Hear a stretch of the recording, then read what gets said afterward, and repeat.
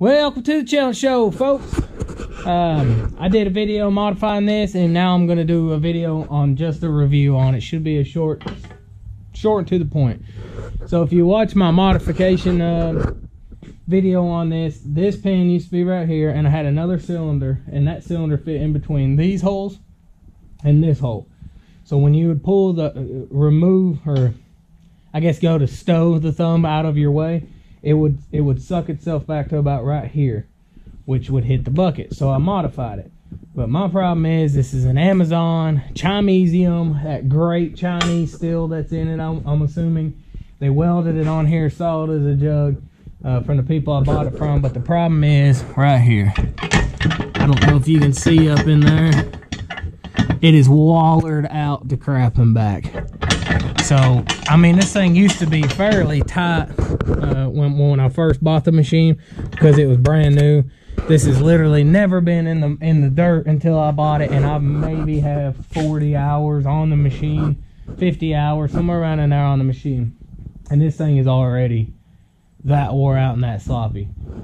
So I'm gonna have to do yet again some more modification, and what my plan is to add steel to the inside on both of these, re-drill the hole in this after adding steel so it has more surface area, maybe welding, filling this back up, re-drilling it out, and maybe that will hold up, because this is thinner than this. Maybe that's why this is wallered out quicker than this, because the outside ain't too wallered out. I'll take it apart and let you see it.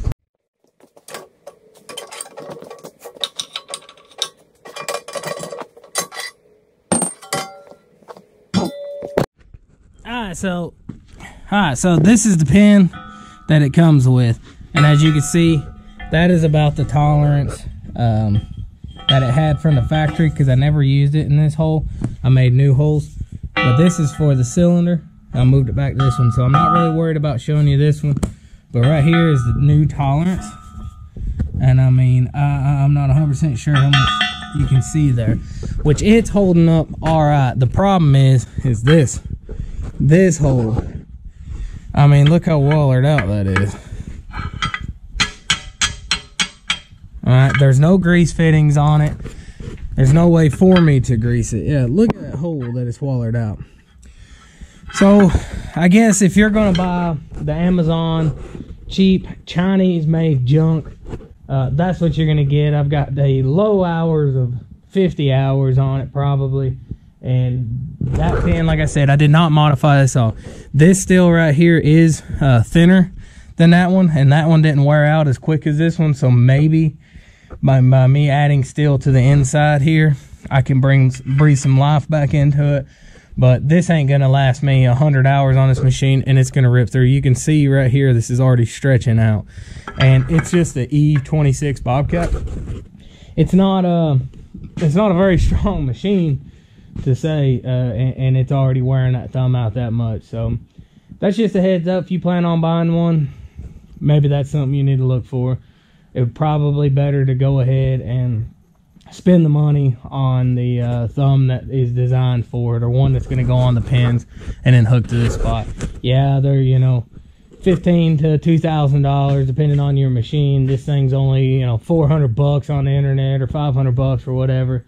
It is pretty cheap. But if I'd have bought this, put it on this machine, and then I would have modified all of this right here so it would be out of my way when I'm working the excavator, I mean, now you're looking at probably $800, $850. So double that, get it done right. You know, cry once, buy once, cry once. Probably the way you should go. If you barely do any work, like if you got a little Kubota like I got, and you want to put one of these thumbs on that and plumb all that in, if you're wanting to go that route, hey, maybe that is an alright route. But as for something that you're going to be using, something that's got a little bit more power to it, I do not recommend buying this hunk of junk.